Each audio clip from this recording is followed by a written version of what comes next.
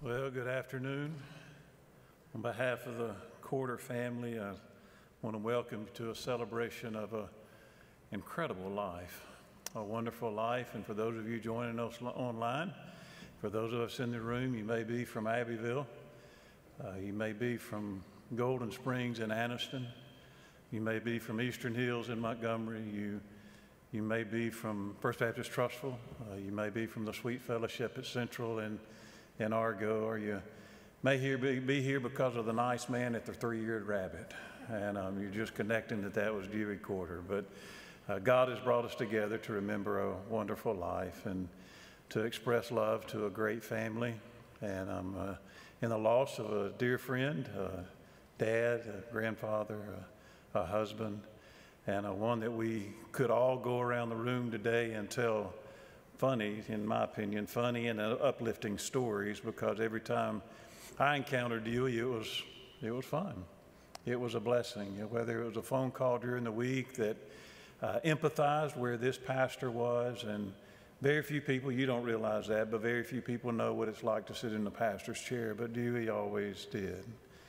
And he was always so encouraging and uplifting, and just will be greatly missed.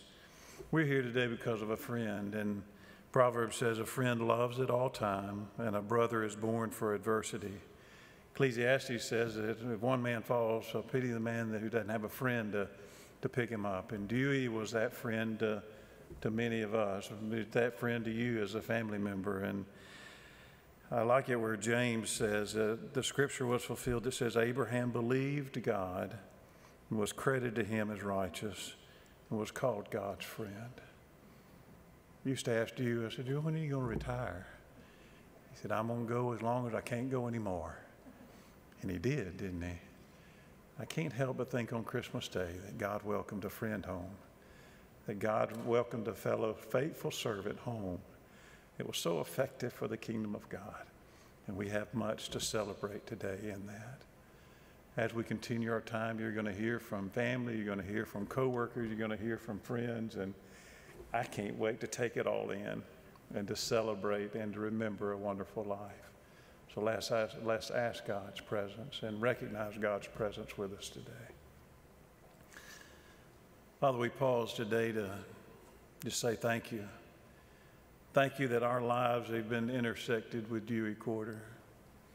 Thank you that he was such a blessing to us. Thank you that he was so uplifting in our personal lives, and Father, an example of being called a friend of God. Father, thank you for this sweet family. Father, thank you for their love for you, their love for one another. And Father, we pray that the cohesiveness found in Christ might grow stronger even through this process we call a funeral.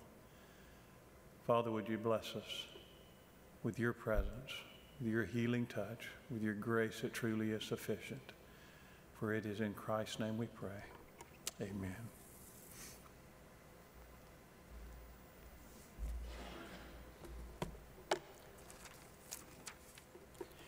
Eight years ago tomorrow, I came on staff at Central Baptist Church because Dewey Corder talked to me.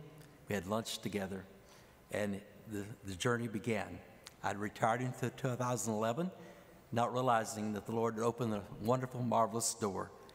Of course, I knew Dewey for a long, long time before that, in our earlier days in ministry. So it's been a joy to work beside him. And recently in our worship at Central, we sang a hymn entitled Worthy of Worship. And every time we sang it, it was just really uplifting. And I remember Brother Dewey saying the last time how he enjoyed the music. And every time we sing Worthy of Worship, it gives them goosebumps. So I want us to stand now and make goosebumps. May we stand.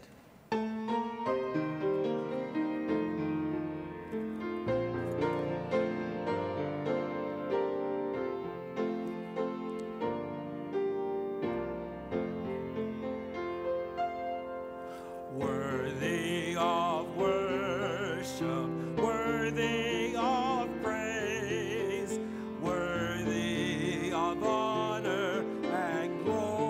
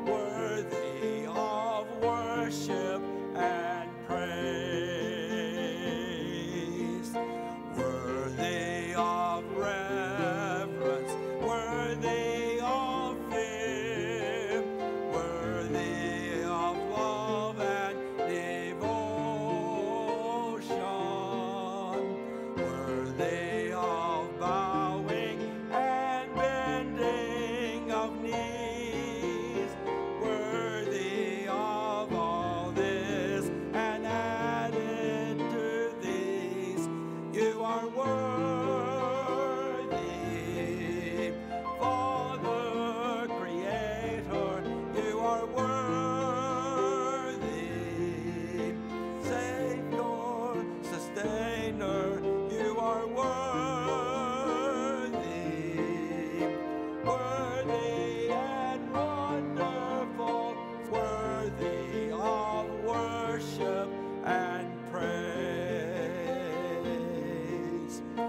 Almighty Father, Master and Lord, King of all kings and Redeemer, wonderful Counselor, Comforter, Friend, Savior and Source of our life without end. You are worthy, Father, Creator, you are worthy, Savior, Sustainer, you are worthy, worthy and wonderful, worthy of worship and praise. Amen. You may be seated.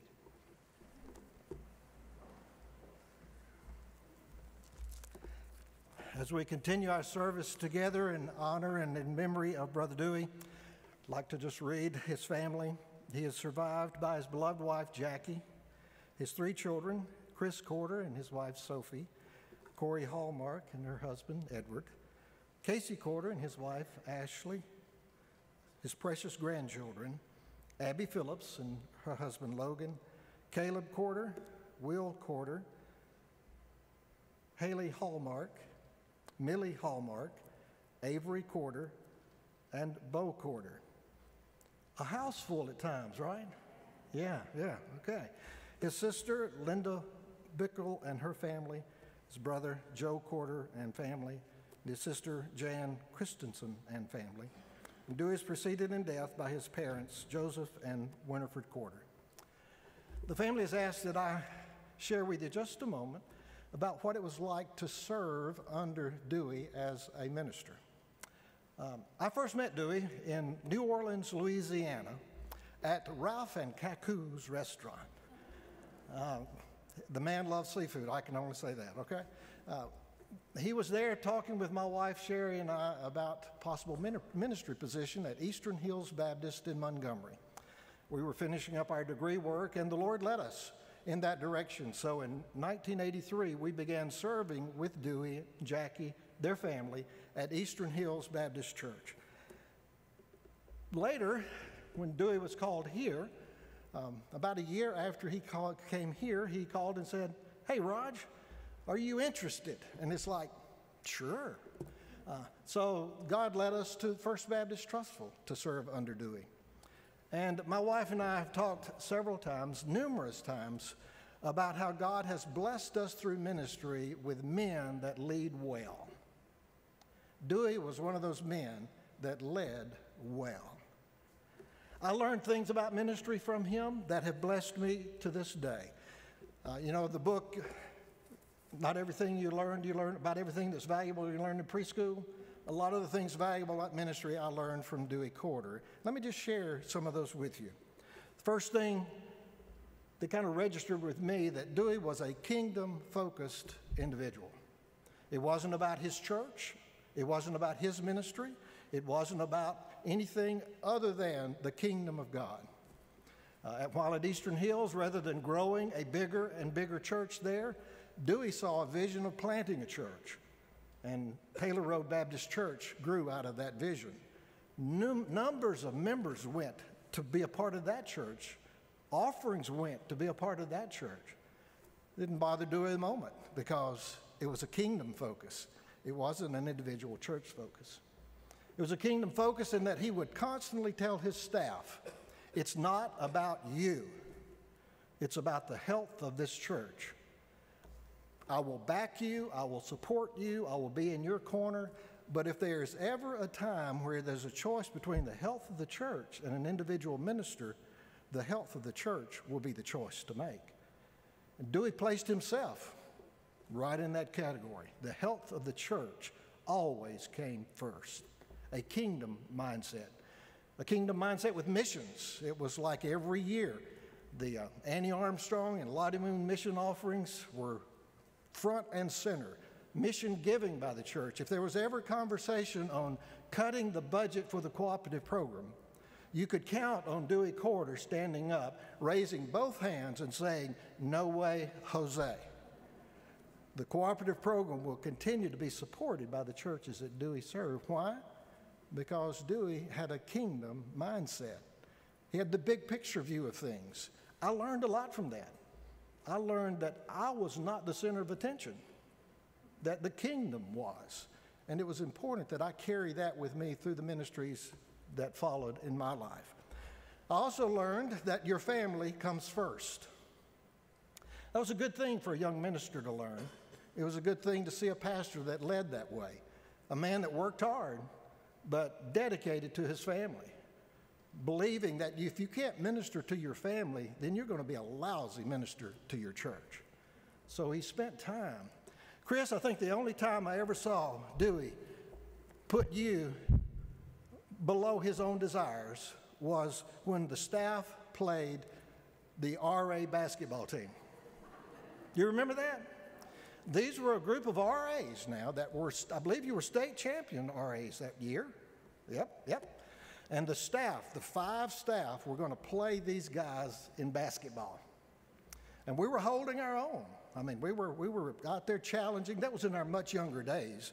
We were holding our own, but it was a close game. And we were huddled over by the bench. And Brother Dewey looked in our little huddle here. We had our minister of youth and recreation was about 6'6", 6'5", 6'6". Nobody could guard him.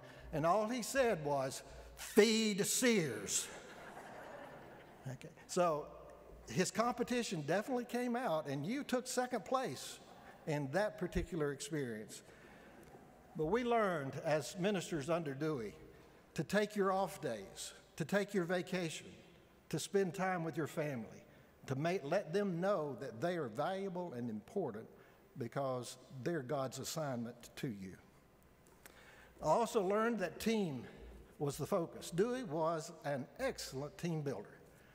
Never did I feel like, as I ministered with him, never did I feel like it was about Dewey. It was about the team that worked together. He supported us, he encouraged us, and that old adage that I is not in team, that was true for Dewey. Dewey never wanted center stage, he never wanted the limelight, he never wanted to be his name up in the marquee.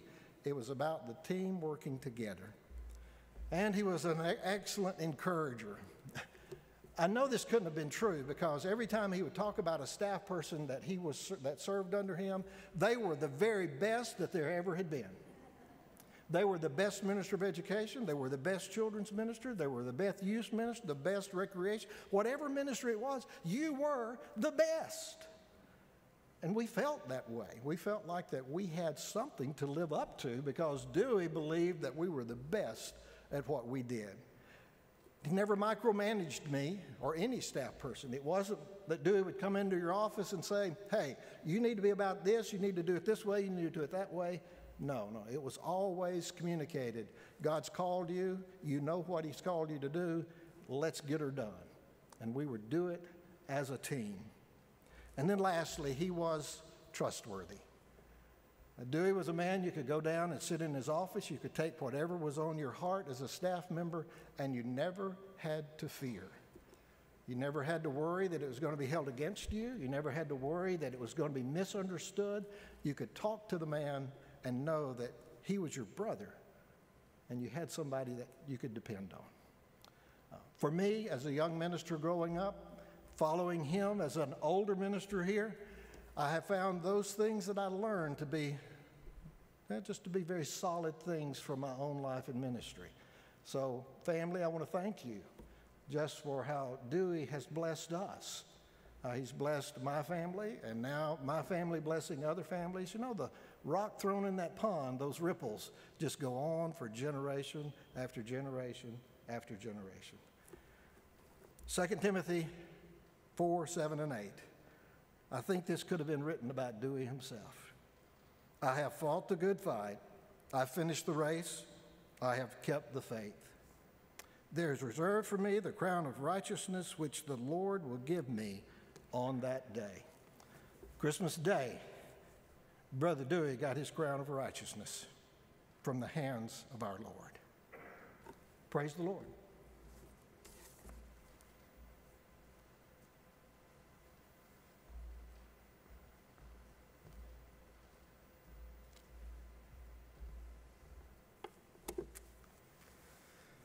Jackie, Chris, Corey, Casey, I want to thank you for giving me the honor to come up here and speak today. Also, as I stand here right now, I stand with all these people, okay? And all the people online and all the people that ever knew Dewey and his family. We thank you for sharing him with us, okay? It's been our honor and privilege. In fact, one of the greatest blessings of my life was to get to know Dewey and get to worship with him and serve with him, work with him, and play with him. It was all good. What a wonderful blessing. And I'm kind of thankful this morning, too, that I'm here in presence of people that knew Dewey.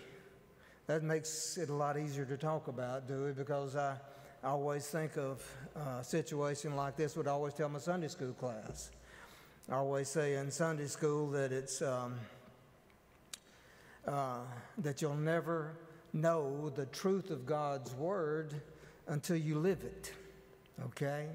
And that's sort of like with Dewey, too, since you people have experienced the similar situations that I have with Dewey, and you've lived with him, and you know it, and you make it easy for me to say what I want to say.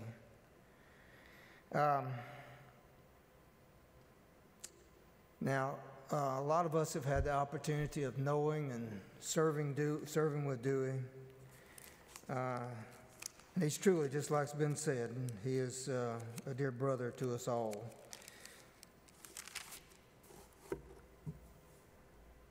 Dewey lived what he believed.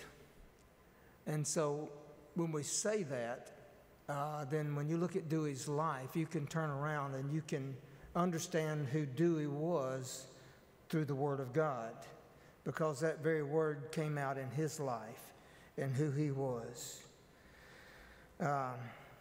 Everything he did probably in his life, we can go back and look and say that that was backed by Scripture. Now, I first knew Brother Dewey in the late 1980s. I was on the pastor search committee here at this church, who was charged with the task of going out and trying to find a pastor to replace Brother Richard Francis. And that was a daunting task, because Brother Francis had been here for about 20 years. Now, quite honestly, not knowing what we were doing as a committee, we studied a course. We took a study course on what it was like to be a part of a pastor search committee. Now, one of the things the course had us to do is that it listed 12 priorities or 12 qualities that it thought was good for a pastor. And it asked us to rank those qualities in importance. Now, on the list was this word called enabler. Enabler. Now, I never had thought about that. I never really thought what an enabler was or what that was all about. But when I thought about it, I thought, wow, that really was a good thing, because here was our church, and especially back in the day, it was so much of committees and people. It was all volunteers. The Sunday school was all volunteers, and the nursery was all volunteers. Everything was volunteers. And I thought, wow, that would really be great. You know, in fact, I thought it would be, you know, just really cool, you know, to have a guy that was an enabler. But little did I know then, that would probably become one of the most important things in my life, because Dewey was truly an enabler. He has enabled many people, and especially myself, to succeed in or to move on in my walk as a Christian.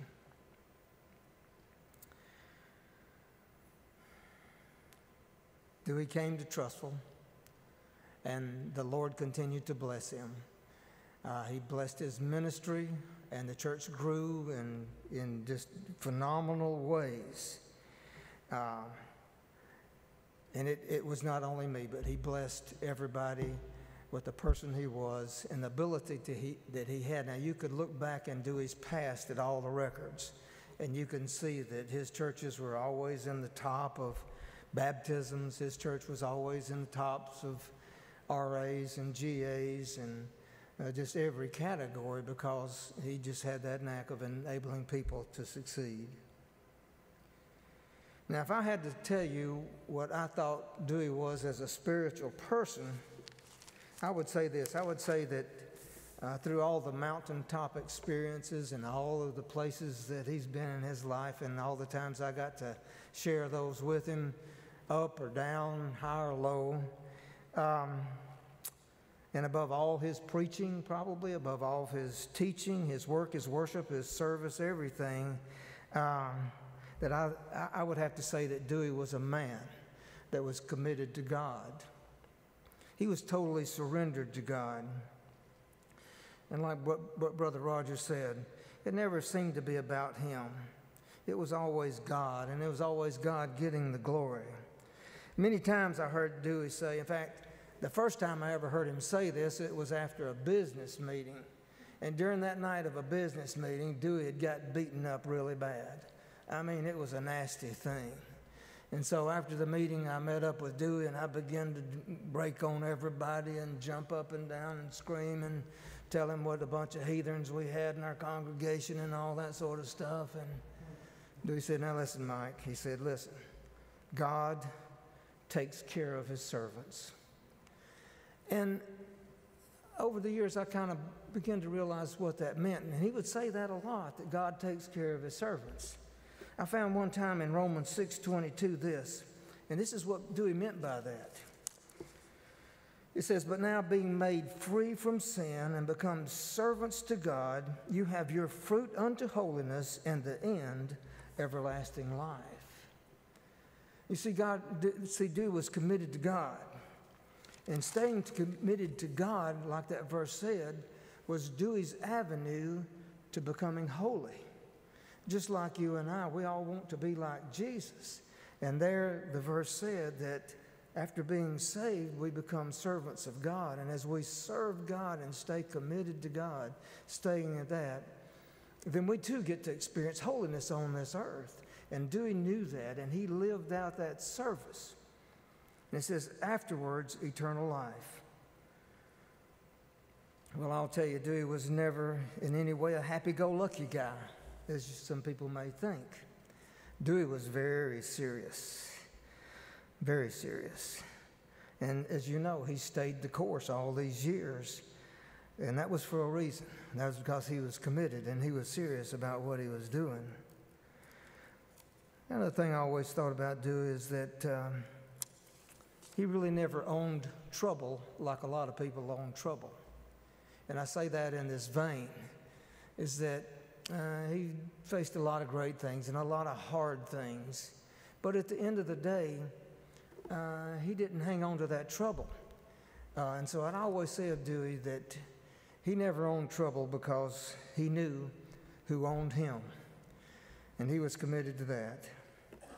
Now, as a physical person, a guy like that maybe not been a preacher, I would always say that Dewey was a man's man. Okay, he was. I mean, he would stand tall in the face of opposition. He would stand tall when it came to witnessing for Jesus. But more than that, Dewey was an athlete. Dewey was a tremendous golfer. My goodness, he was good at golf. And Dewey was passionate about sports. Now, if you don't think that he was passionate about sports, all you had to be was one of the referees or one of the officials, say on the court, gym court, calling a game that one of his children or one of his grandchildren were playing in. If you were one of those officials, you would know right quick that there was somebody watching you. And I might add, not silently, okay? But he was very passionate about sports. But I think of that Dewey was a great outdoors man. Of all the things outdoors, I think Dewey liked to hunt more than all. But there was something about that made Dewey a chicken Dewey was a chicken when it came to outdoors because he was deathly afraid of snakes. I mean, he was afraid of big snakes and small snakes, brown snakes, green snakes, black snakes. It didn't matter. He was afraid of snakes. In fact, he was afraid of a stick if it looked like a snake. You know, I mean, he was just that afraid. But one day we were hunting, and it was a warm fall day. We got up early that morning. We went out bow hunting, and then when we came in, ate breakfast. Then we decided we'd all take a nap. We looked at our watches and said, look, we're going to get up at 2:30, and at 2:30 we're going to go out and go hunting. Well, Dewey woke up about 11:45, and the devil took over him at that point.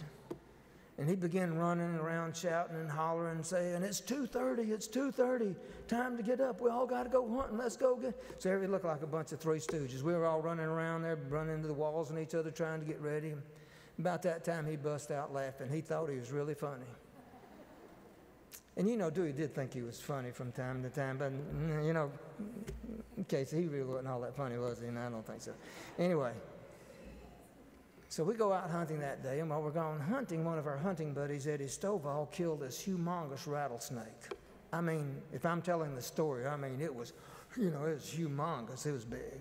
65 million rattlers on it. I mean, it was big and bad. And so we got back to the house that night, and it was already dark, and Dewey was already in the house, and he was working on some supper. And we decided we'd take that snake, and we coiled him up on the front porch. And we faced his head right toward the door because we knew what was going to happen. Every night after supper, we would get up and start cleaning up the kitchen, but Dewey, Jackie can probably vouch for this, he would kind of just disappear generally. You know what I mean? He's gone, and he would generally go out on the front porch, and he'd get on his phone, and he'd call back home and check on the church and everything like that. And so, sure enough, it couldn't have worked any better. After we got through supper, he made an attempt at a little lick and a promise at dishes, and the next thing you know, he was gone. And so when he opened that door, it proved to us one thing, that Dewey was an angel. He really was. Dewey was an angel. Because when he opened that door, he literally flew backwards in the air. And he landed feet first in one of the kitchen chairs. Now, he was trying to tell everybody that there was a snake out there. But he was up there going, and so finally he could get out, and we said, sure, Dewey, and it's 2:30 in the afternoon, isn't it? No, I promise there's a snake out there. He said, Kurt, get your gun. Of course, he was talking to the wrong guy because Kurt was about as afraid of snakes as Dewey was. But anyhow, the next morning we got up to go hunting again. I went over there to where Dewey was asleep, or supposed to be asleep, to get him up to go hunting. And I looked at him, and there he lay with his eyes that big around. I said, Dewey, you going to go hunting this morning? He said, no, I didn't sleep a wink last night. So we didn't let it die with that. We bought a rubber snake that next week and put it in his bed. And it went on for a long time, you know.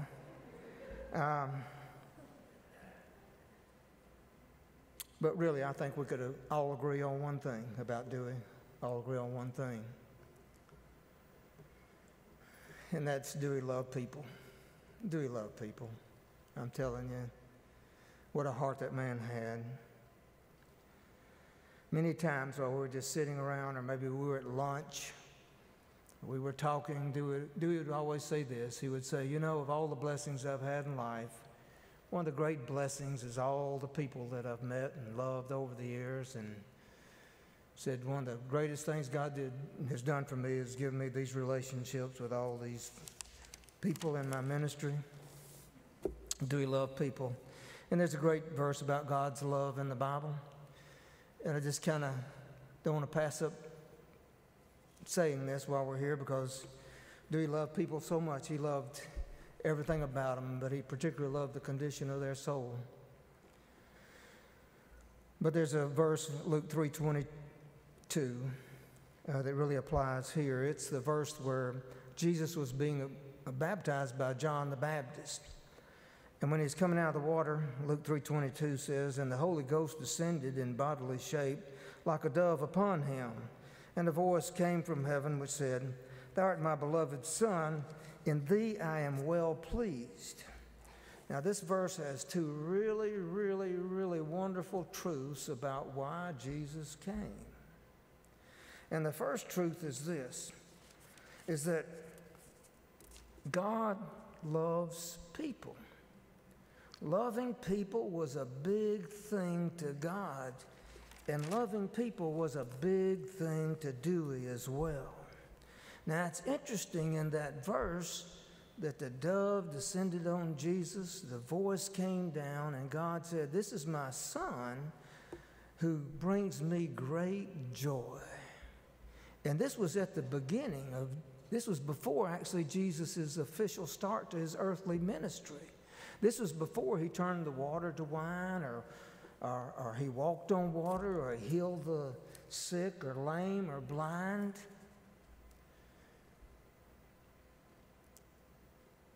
And God loves us that way too. Because you see, in salvation, God provides for us through his love a way that we can be right and that we can be saved. And he loves us the same way that he loved Jesus. There's no strings attached. He loves us, and we can be saved long before we come to church, long before we read the Bible, long before we learn any verses or pay any tithe.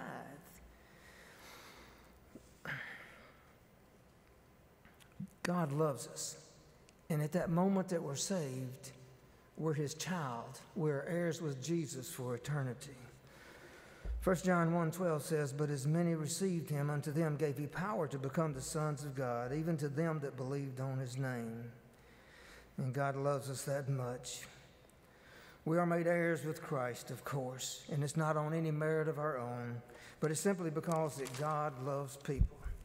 And Dewey knew that kind of love. Dewey shared that kind of love. Dewey lived out love just like that.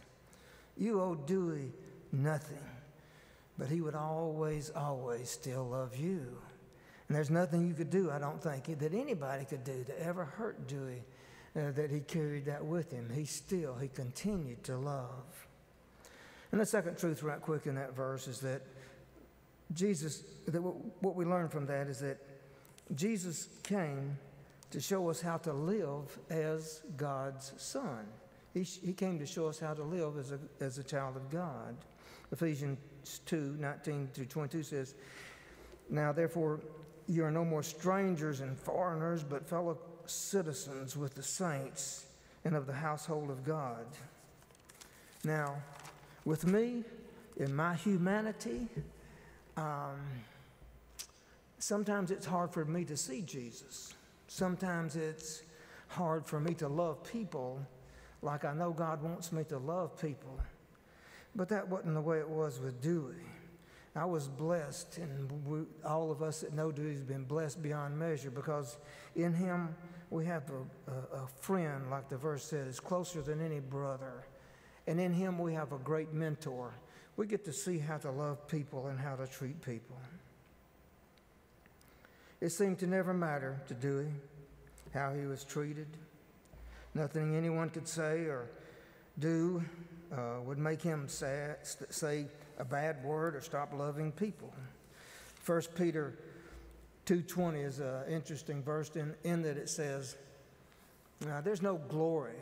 There's no glory to being caught in a fault and then being punished for it, and you endure that punishment patiently. It said, but when we suffer for doing good, then that is acceptable to God. And I know that all the ways Dewey loved people, all the way that he was always kind and compassionate, always that he had time for you, I know that he loved in a way that was acceptable to God. Now, Dewey died on Christmas Day. And Jackie and family, this is my prayer for you at Christmas, is that it won't be a sad day for you, because Christmas is a wonderful time, okay? In fact, Dewey was called home on a wonderful day. And one day, too, all of us who have taking Jesus for our Savior. It's going to be a great day when we're all called home, and what a wonderful day of reunion that will be. What a wonderful day of rejoicing that will be. So don't let it get you down going on in the future. It's just going to be a short time. We'll all be together again.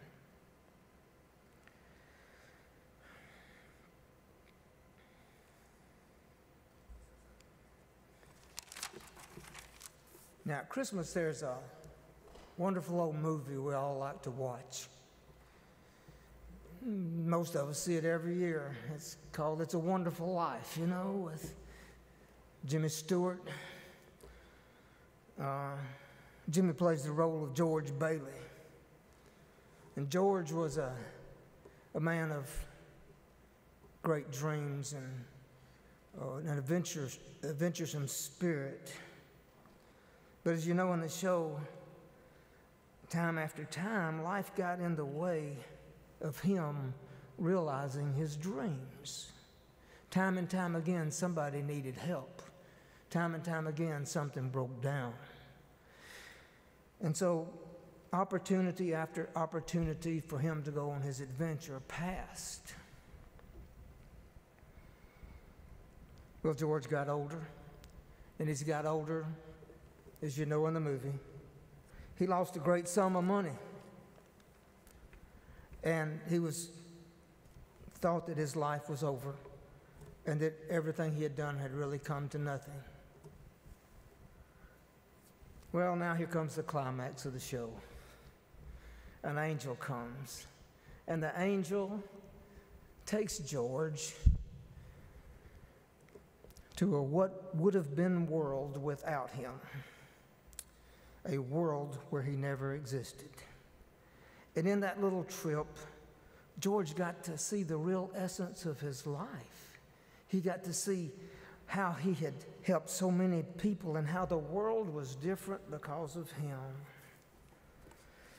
Well, I really wish that maybe today that I could go on that trip with an angel and Dewey, and we could just get to fly around and see all the things and see all the people that he had influenced and really how different the world is today because of him.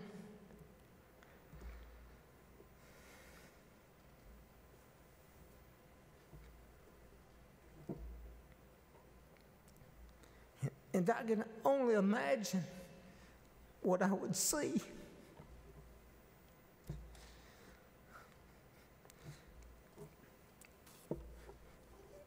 But I do know this. I know this. Without a doubt. Without a doubt. There would be one scene, at least one scene,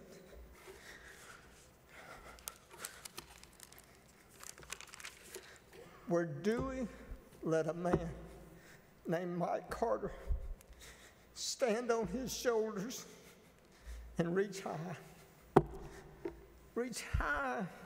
into a life that I'd never known without him. And I love him, and I miss him. And every one of us in this room can say the same thing.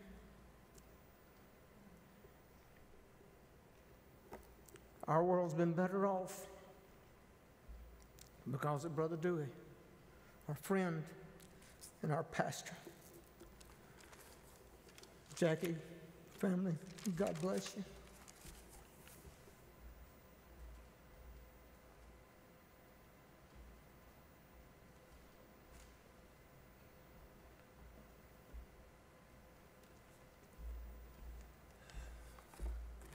I'll look behind the pulpit, Mom. I know some of you never thought I'd be behind a pulpit, but Mike, thanks so much for that. Some of my fondest memories with Dad were hunting with you guys, and I could be here for hours talking about the other funny stories and stuff that kids don't need to hear. But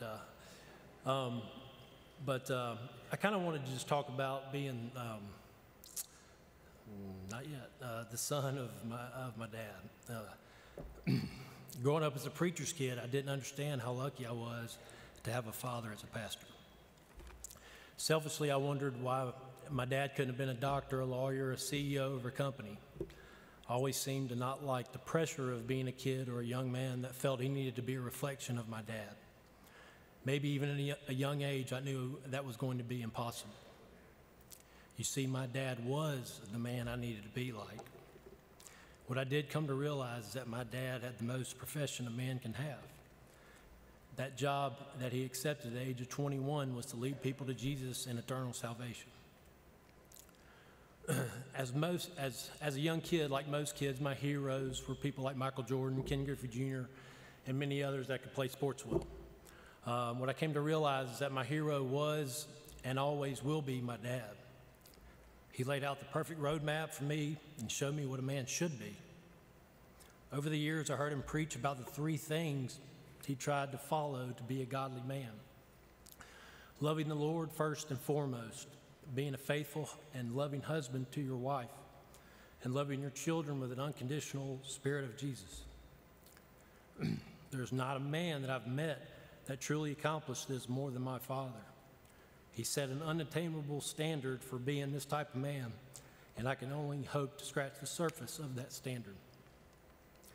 My father impacted thousands of lives, but as his son, no one felt that impact more than me. Dad was a significant rock for me to lean on for everything. He truly saved me, comforted me, and guided me through so many of life's trials. When something went wrong or I felt the weight of the world, I would call him and he always had the same answer. When I would call him and he always had the answer. While my questions and concerns were different, his answers remained steadfast.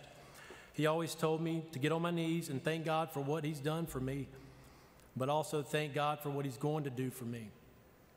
My only regret is that I did not lean on him earlier as a young man. No matter what we discussed, his love was unconditional. No matter how many bonehead decisions I made, his love was unconditional. A lot of bonehead decisions. No matter how disappointed he may have felt, his love was unconditional. That's the way he was to all of us. I'll miss many things about my father. I'll miss talking to him about sports. I'll miss talking to him about hunting or if the fish are biting in the lake behind my house. I'll miss discussing an upcoming Alabama game. And yes, I completely converted him into a Bammer. I think it's one of my better accomplishments. Sorry, I forgot that. I'll miss calling him after I left the deer field and give him a report on my hunt. I'll miss being excited. I'll miss being excited to send him a pic of the largemouth bass I just caught. I'll miss him asking me to FaceTime him so he can see Bo and then pointing the phone camera everywhere but his face and telling me he can't see us because he was severely technology challenged.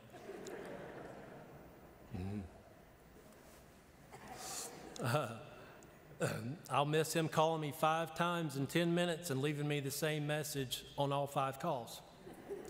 Hey, call me. Every time. I know you call me, Dad. I know you call me. I'm busy. I'd love for one of those calls right now, though. I'll miss making him laugh so hard he would always start coughing uncontrollably. I'll miss imitating what I call his Deweyisms for him and the family to laugh at, but I'm sorry, those will continue. These will remind us of him, and that's a wonderful thing. That's right, Bo. These memories will bring joy to us all, and that's what you provided for countless people you've impacted. And that's what today is about, joy.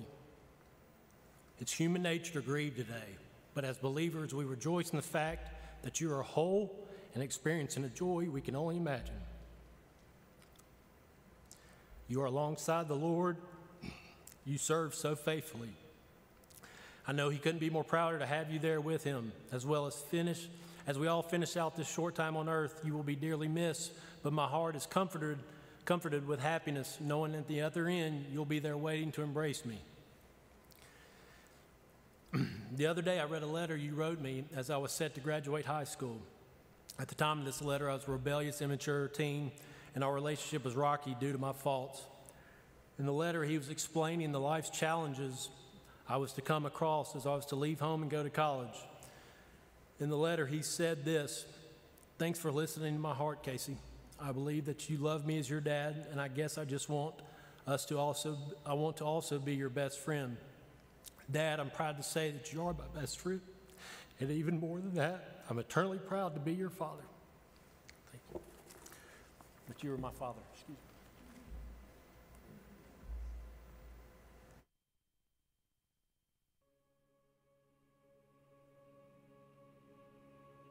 Paul, where do I even start? I remember growing up, helping you out in the yard. While there were so many other places I wanted to be at the time, I look back and regret not being fully present. You would sit on the tractor and I would load the leaves. I wouldn't really listen, but you would constantly speak. The things you'd say didn't reach my heart at the time. I was honestly just helping to make a few dimes. But little do you know how much those conversations have shaped me, and the man I'm becoming thanks you. Attitude determines altitude. You used to always remind me of that. I know you love me despite who I used to be. Your love for Jesus and this family was rare to see. I'm thankful to be your grandson, and I'm thankful to have had you as a role model. I miss walking across the creek to see you on the bank fishing. If I could go back, I would take a seat with you and hope to catch a few. But the most important thing about your life was your love for the Lord. When people were around you, they couldn't help but know Him more. I'm really going to miss getting your phone calls and voicemails. Your life will always be a wonderful story to tell. You didn't just live, you left a legacy. You're no longer here, but God will continue to get glory, all because you planted so many seeds. And this isn't a sad poem, it's a celebration. And I know that's not normal given the situation. But see, that's the beautiful thing about the promise found in our Lord and Savior. When I take my final breath on this earth, I know you'll be waiting for me at heaven's door. But until that day, I have to fill some big shoes, and it won't be easy becoming a man like you. God, thank you for my grandfather's life. Thank you for his 80 years of age. God, thank you for my grandfather's faith. Thank you for the years I spent seeing his face. And God, thank you for the hope found in you. I will see my grandfather again, and oh, what a day I look forward to.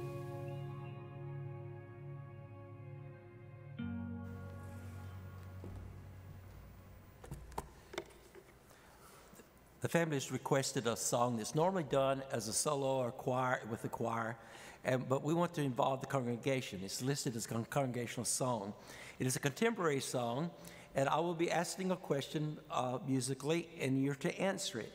You know what to sing because all the words that you will sing are in white. So all I ask you to do is to join in together. I've asked also our accompanist, Kim Cannon, and his wife, Jean, to sing with you. So you'll hear more voices. If you don't know the song, just join in, enjoy the worship. Let's stand, please.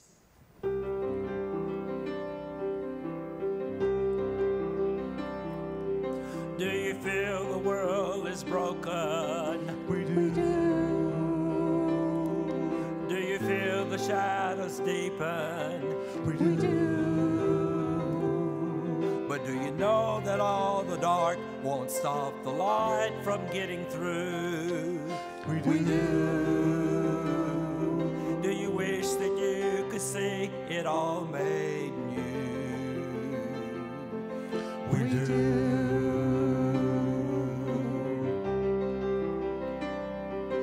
Is all creation groaning? It is. Is a new creation coming? It is. Is the glory of the Lord to be the light within our midst? It is. Good to remind ourselves of this. It is. Together. Is anyone worthy? Is anyone whole? Is anyone able to break the seal and open the scroll? The Lion of Judah, who conquered the grave, is David's root and the Lamb who died to ransom the slave. Is he worthy?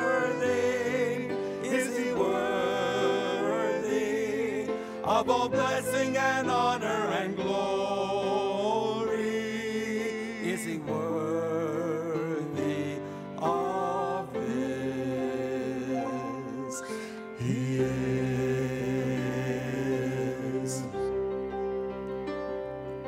Does the Father truly love us? He does. Does the Spirit move among us? He does. And does Jesus, our Messiah, oh, forever those he loves? He does. Does the God intend to dwell again with us? He does.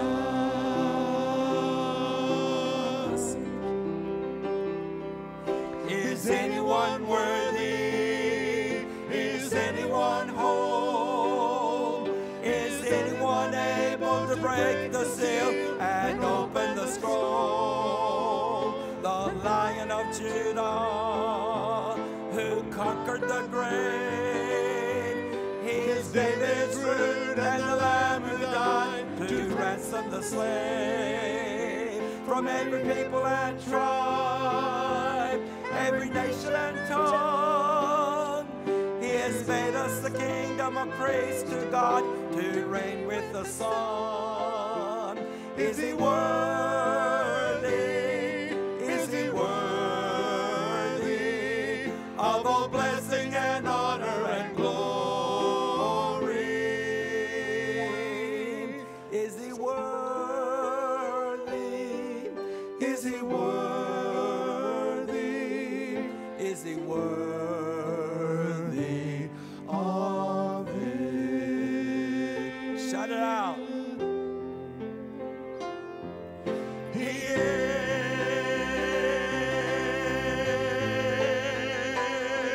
Is he worthy?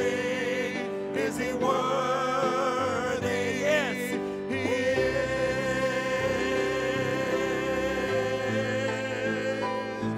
Is he worthy? Is he worthy? He is.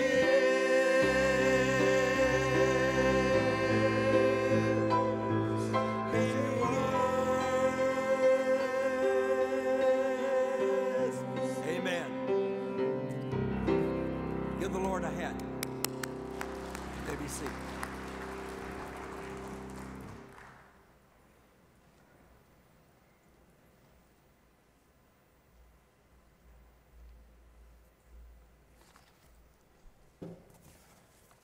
What an honor to be able to be with you and to be able to share some thoughts. And y'all pray for voice strength, because when I start choking up to cry, I always start clearing my throat, and I want to annoy you that way. So if you will pray for just strength, for breath strength right now. First off, I just want to say thank you. Thank you to First Baptist Trustful, and for allowing us to be here today and for hosting this memorial of my dad. And that's huge. And we take it not lightly, and we're very, very grateful for them allowing us to be here. And then I want to thank Johnny for the music, and Kim and his wife, and thank you, buddy, for your kind words about Dad. Roger, love you. And I was a very self-oriented teenager and was really frustrated they beat us in that basketball game. And I didn't give enough credit to Roger for being an amazing human being. He was our children's minister, and I didn't see children until I had my own. And so I didn't appreciate how amazing of a minister he is. But I do as I grow wiser. But I'm very grateful for your words. And then Mike, that was awesome. I saw Mike a few nights ago. I said, I know the Holy Spirit will bring unity in the message and the different things that are shared.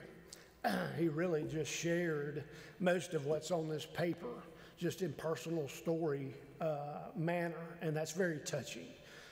Obviously very impactful. I told him the other night, I said, thank you for y'all being my parents' dear friends. And I mean it again, thank you. Casey, that was awesome. You did good behind the pulpit, my friend. Who in First Baptist Trustful would have thunk it? And that's awesome. That's God's redemptive grace, the fact that I'm here as well. And then, and Caleb, that was great. You did a great job in that spoken word. So here's what I want to do. My mindset is I was going to share a little bit more than I'm going to share, but so much of it's already been covered. And so the goal of right now, the goal of what's been going on, what I was going to tell you my goals are, is to glorify God, and that's been happening, hasn't it? It's been awesome. So we're going to continue that just a bit, maybe with a little more clarity around why did Dad live these ways? Because I don't want to take it for granted that everybody really understands what's going on when we start talking about this relationship with Jesus. And so I won't take that for granted. I'll share briefly about that. And then I wanted to honor Dad as a phenomenal father. And that's been going on because we're catching this together from different angles. We've got friends in the room, we've got siblings in the room, we've got a spouse, we've got children, we've got grandchildren, and co-ministers that are friends. And so we've got all these different angles, all these different levels and areas of impact of another life. And it's just amazing. So I want to honor Dad that way. And then last of all, I want to encourage and challenge each of you and myself to grow in an authentic relationship with Jesus Christ and to be engaged with one. Not in a religious practice, as you've gathered from the things that have been said. This Dad was not in a religious practice. He was in a relationship with God Almighty through his son, Jesus Christ. And it impacted his life. It changed his life.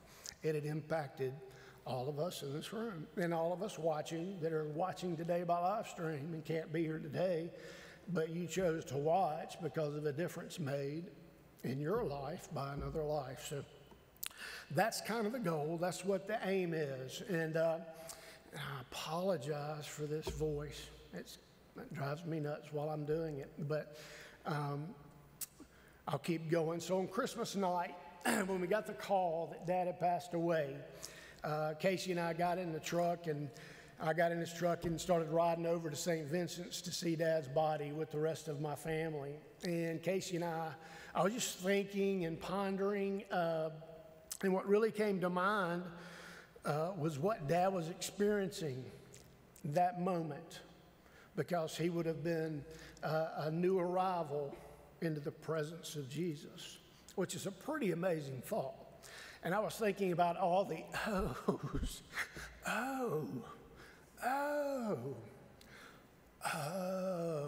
that he was doing. And I was thinking about the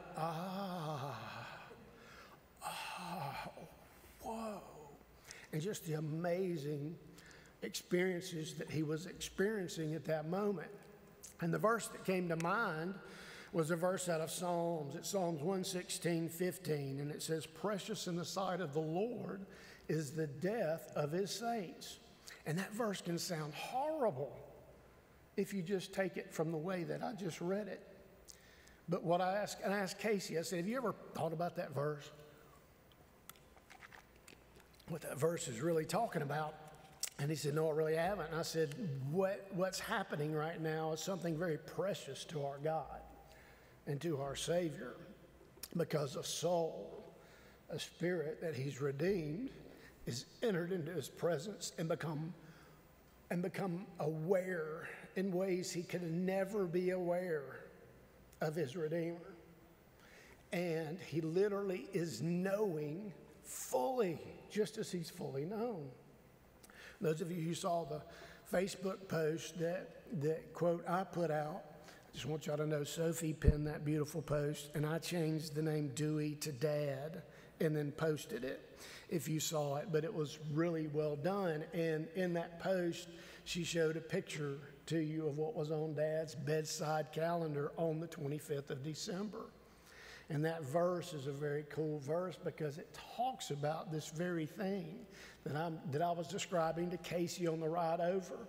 It talks about, it's out of the love chapter, in 1 Corinthians that Paul penned, and it really is talking about, hey, right now we're looking at as in a mirror dimly, okay?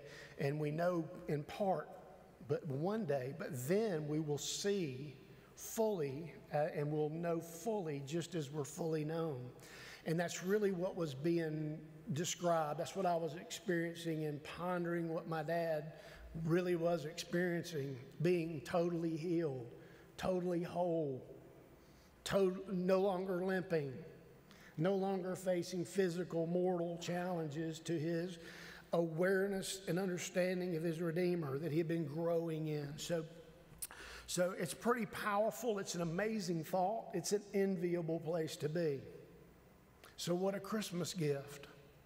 And I really have told several people, I'm like my dad won in the Christmas present category because what he received was glory. That's amazing, all right? So it's pretty neat. So let me give you the implications, 3 implications, and I'll do this kind of quickly because I won't have to cover as much. So much of it's been covered already.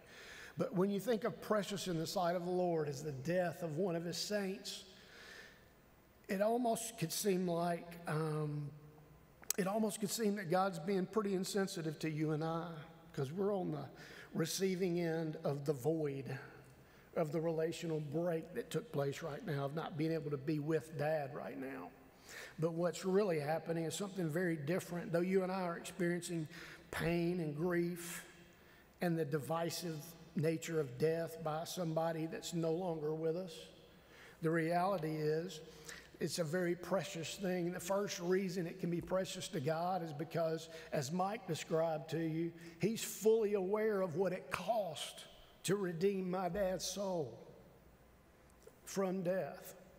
And what he did to save my dad, to save me, since I've received that gift. And many in here and watching is he sent his son to this earth to live as a man and to experience life on earth for 30 years before he even began his ministry. And then for 3 years he ministered. And then he experienced torture, incredible pain, incredible rejection, death on a cross, one of the most humiliating things that he could experience. And he did all of that to bear my sin, my dad's sin, and your sin, the ways we fall short, the ways that we miss the mark, the ways that we choose to be God instead of allowing God to be who he is in our life. He died for that, for us, and for my father. And so one of the reasons that death is precious is because God is fully aware of what it cost, what the full value is of a soul of a man. And he feels it just like we do. So it's precious because the cost is real, the cost is huge. It cost his son his life, yet his resurrection, the power that raised Christ from the dead, that lived in my Father's life, that lives in those of us who are followers of Christ's life, that power is the same power that allowed my father, once his body stopped, to be ushered straight into the presence of God, which is fantastic to think about. Now, so similar to the way that, in a very real sense, the death of a saint is precious to God because he's fully aware of the cost. The magnificent price paid to be able to offer salvation to Dad and every one of us means that ultimately the life of a saint is so precious that it makes the death of a saint something precious. Does that make sense? He literally has turned death on its ear. So the second reason that the death of a saint is so precious is because death is no longer what it was before receiving the gift of salvation. Death is not a final thing. It's literally now a transition, an actual doorway and a pathway. And that is precious to God. So our God in his wisdom and power has turned it into the doorway that offers more abundant life for followers of Christ. So when the Bible talks about saints, that's any one of us that has received the gift of salvation and has entered into a personal relationship with Jesus Christ, the Lord, okay, and the Savior of the world. So John 3:16 reads, "For God so loved the world that he gave his only begotten Son, that whosoever believes in him should not perish, but have everlasting life." That's amazing to consider. And that's what God is fully aware of. And that's how he's turned death on its ear. Literally, everlasting life is what my Father is experiencing right now. It began on the day of his salvation. Now it's more real than it's ever been. There are no there are no sin barriers. There are no physical body ailments that are in the way. There's no emotional or mental lack of awareness that we all can experience as humans. It's all covered. It's all done. The blood of Christ redeemed and allowed for that. So the second reason it's precious in God's sight is death is no longer death. He defeated it. And he's offering that to all of us. And the last reason that the death of a saint is precious in the eyes of God or in the sight of God is that it leaves us with the final and very powerful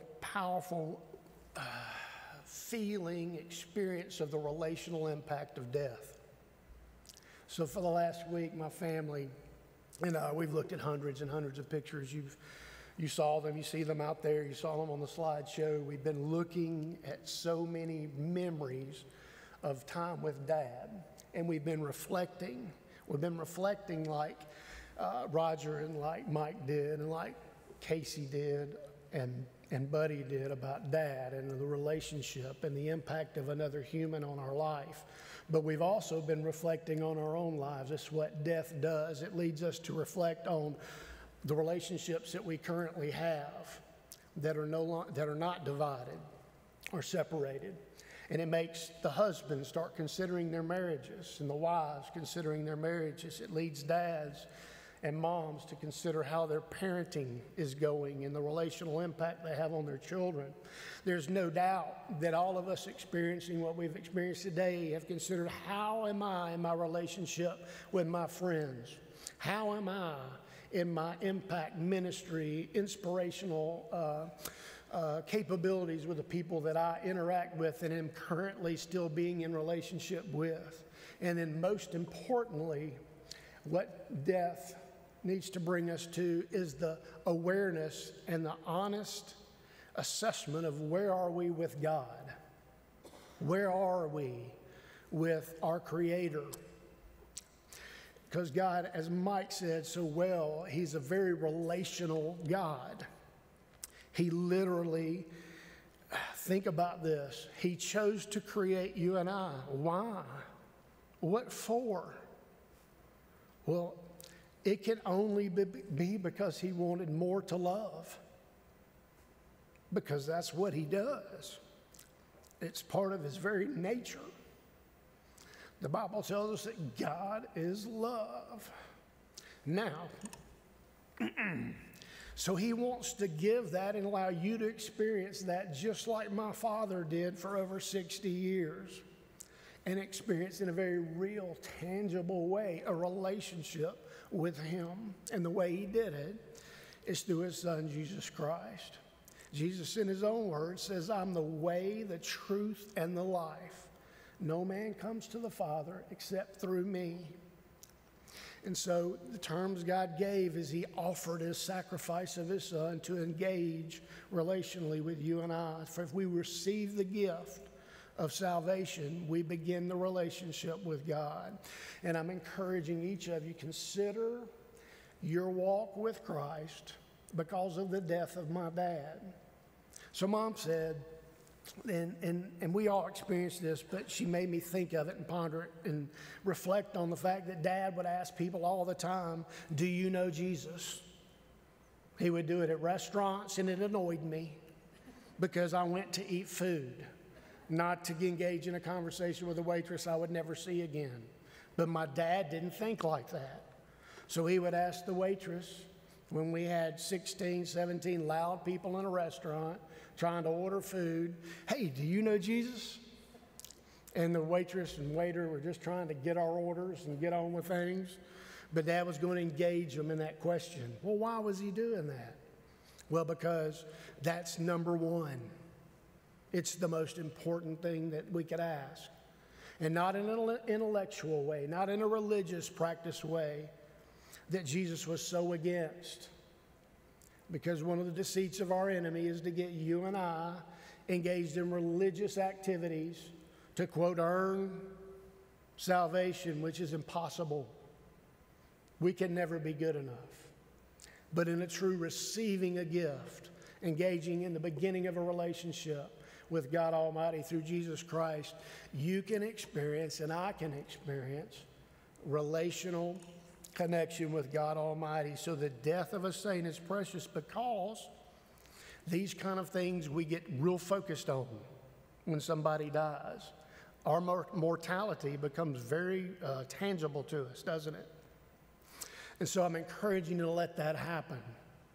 Ask yourself, do I really not know in a headway, but do I know Jesus? Am I engaged in relationship with the Son of God? Is the power of the Holy Spirit, who is called our comforter and our seal and other amazing things, is he evident in my life? Now here's what the last thing I want you to consider. If he's in your life, there's fruit to prove it. Just like if you or I plant an apple tree and that tree grows and bears fruit, what will the fruit be? Well, it would be apples.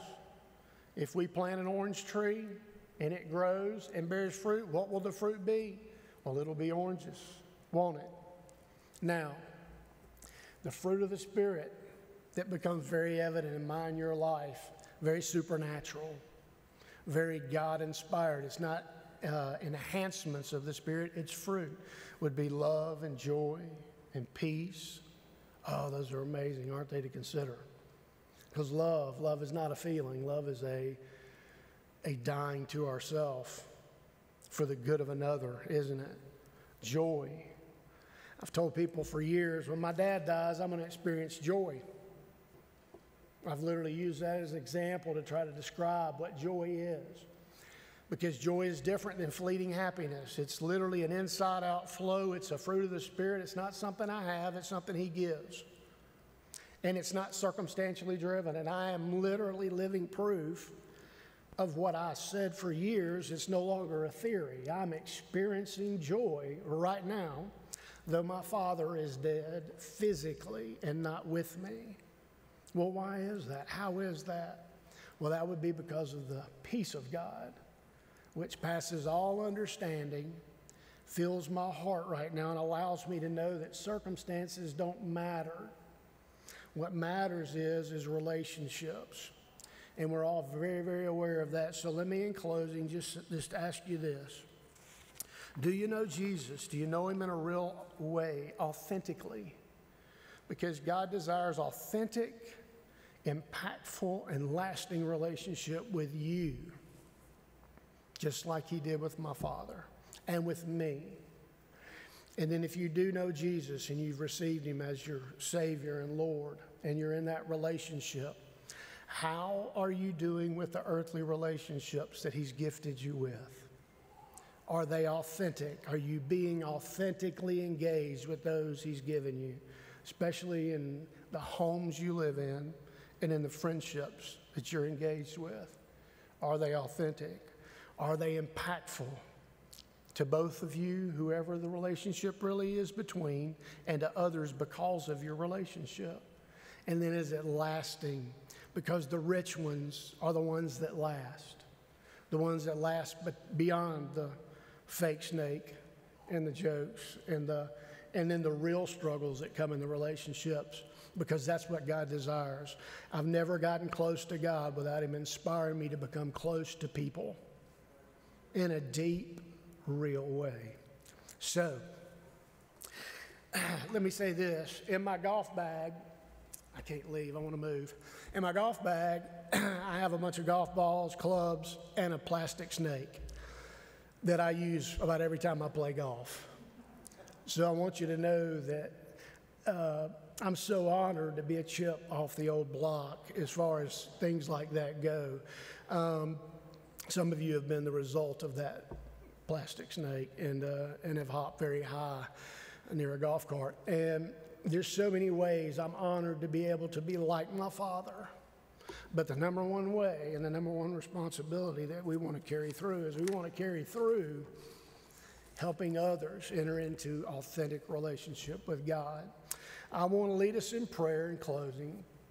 I want to do this before I do. If any of you wants to talk further about, tell me, I want to talk more about this authentic relationship with Jesus thing. I'm concerned. Am I just being religious? Am I trying to do the right things? If those things come into your mind, I would love to talk to you more. Sophie and my ministry is engaged with couples entering into these deep conversations. It's what we live to do and love to do. So I'm going to literally give you my phone number. If you know somebody that ought to call me and engage in communication to begin a relationship, I would welcome that opportunity. And so my number is 205-837-0310. 205-837-0310. I would love to talk further with you about your relationship with God or your relationship with people, especially the ones you're married to or that are your children. If I can help, I would be honored to do so. And it's what I live and breathe to do. And so I want to make you fully aware that we're willing to engage that way, just as my father would have done for you. Does that make sense? So I'm going to lead us in prayer, and then if you look, I really will, because I don't want the opportunity to pass, I'm going to lead in prayer and offer a chance for anybody that's watching this or sitting here today and you really don't have a relationship with Jesus, and you kind of go, that's not my life.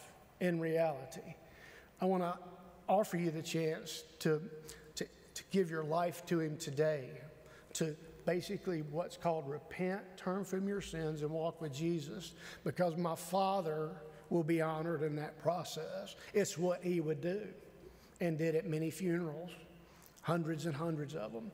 And then I'll close for the rest of us in just a prayer of gratitude for our wonderful Heavenly Father, and for being blessed to have my earthly father and you, friend, sibling, parent, grandparent, okay? Let's pray. Father, thank you so much for the chance to share. Thank you for these lives that are represented in there. And I so don't take lightly the souls represented in this room. They're so valuable that an enemy from hell wants them and is doing everything he can to claim those souls. And Father, you love us so much. You made us for relationship with you. We were created for that. And within our hearts, Father, you placed eternity, literally part of your very nature, that we have to come to you to have these needs met and these things, really these questions answered. We seek you. We yearn for you in our spirits. I pray that everyone that's here today and everyone listening or watching, Father, I pray for them right now to really surrender their hearts and lives to you. Those of us who are in a relationship with you, I pray that we would work and trust and walk with you to enter into deeper, more richer relationships with the people that we're engaged with and you. And then, Father, if there's anyone that doesn't know you, right now, I want to offer the opportunity. And if that's you, then you can repeat after me. Dear Lord, thank you for sending Jesus, your Son, to come to this earth, to live a full life, to die on a cross, pay for my sins, and be resurrected to overcome death, grave, and hell forever, and to offer eternal life to me. I want to repent of my sin, confess it before you, God, and ask you to be my Savior and Lord. And from this day on, I want you to be boss. I want to walk with you and walk relationally with you. Make me the person you want me to be. And that prayer will save a soul with its intent, when total intent is there. And my prayer is that, Father, if anyone prayed that today, that they'll reach out and that we can begin to walk with them and walk in deeper relationship with them. We love you. We thank you for Dewey Corder. We thank you for Dad, and we thank you for the life he lived. In Christ's name, amen. Thank you so much for being here today.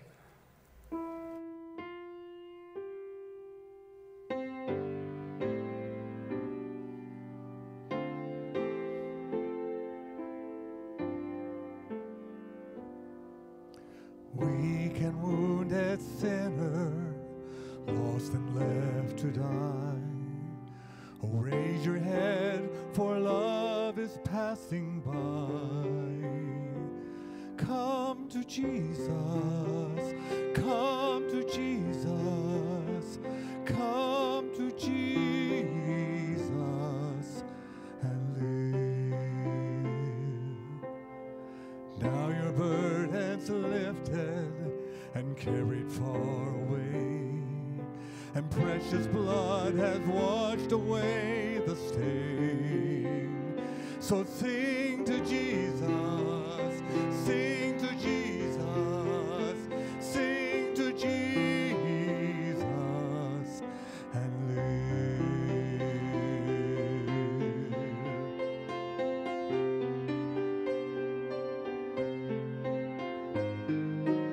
Like a newborn baby, don't be afraid to crawl.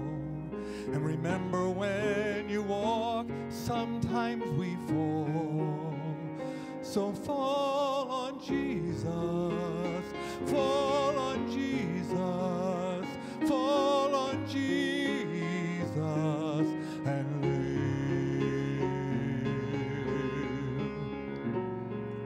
Sometimes the way is lonely and steep and filled with pain.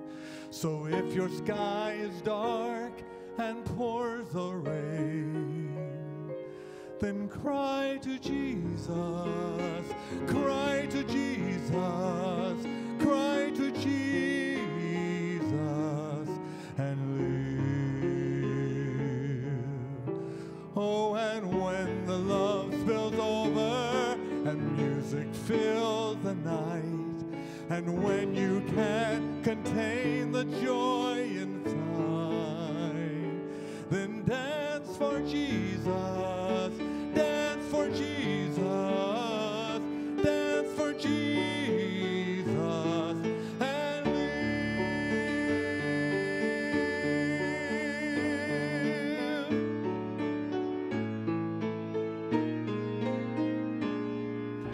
And with your final heartbeat, kiss the world goodbye.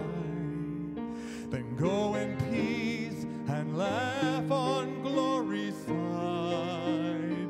And fly to Jesus, fly to Jesus, fly to Jesus and live. Fly to Jesus, fly to Jesus, fly to Jesus and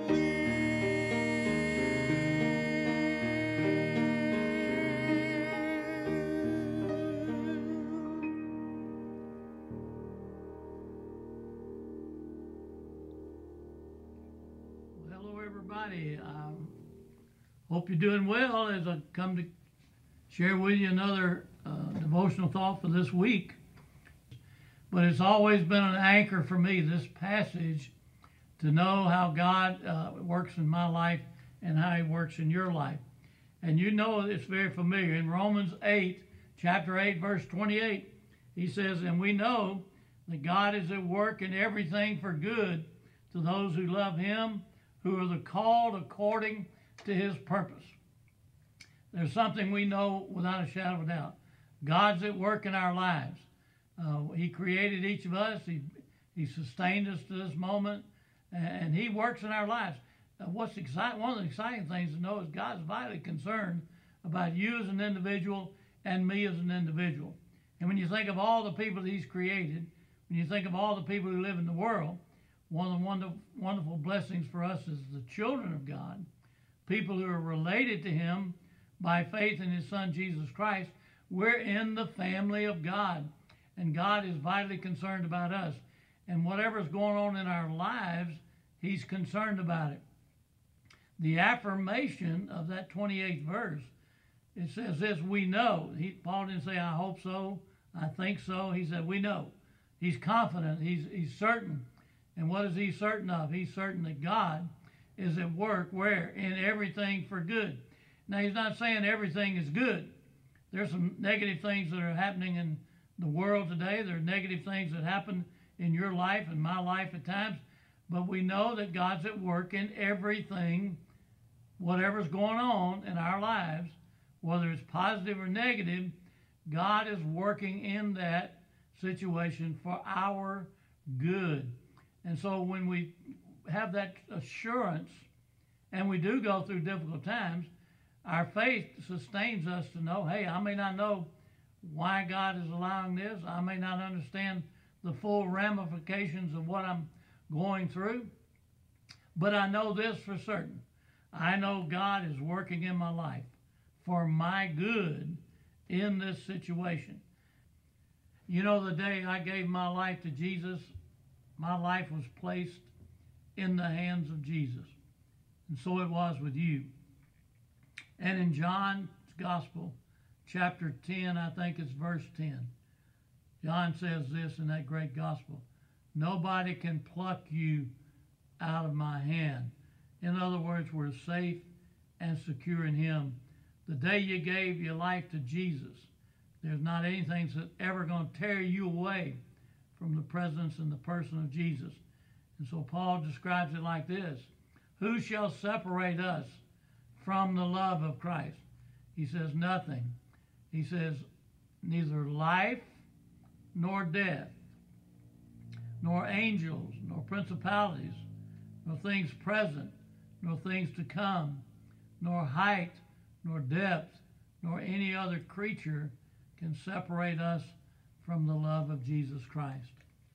Because of the power of the resurrection of Jesus, because He lived, died on the cross, was buried in a borrowed tomb, 3 days later arose victoriously, conquering death, Jesus says this to us: because I live, you too shall live.